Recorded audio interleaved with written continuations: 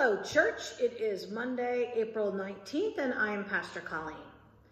I am a big believer in gratitude.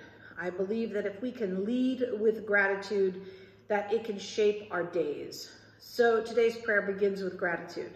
It is written by the Reverend Terry C. Pilarski, who is an Episcopal priest serving a church in Dearborn, Michigan. Let us pray. Gracious God, we give you thanks for all the blessings of this life, for family, friends, for home and food and work, for the coming spring, for warmer days ahead, for the gift of your Son who leads us in this life. Loving God, we offer up these prayers of concern this day for those struggling to rebuild lives, from natural disasters, from human disasters, from failed economies, from illnesses, from the devastation of this pandemic.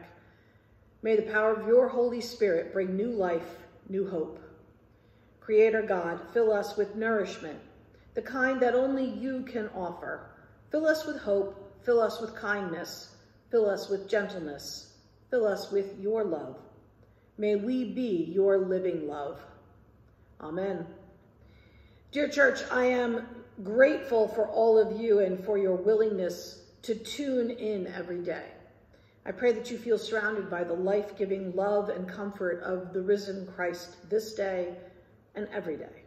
I will see you again.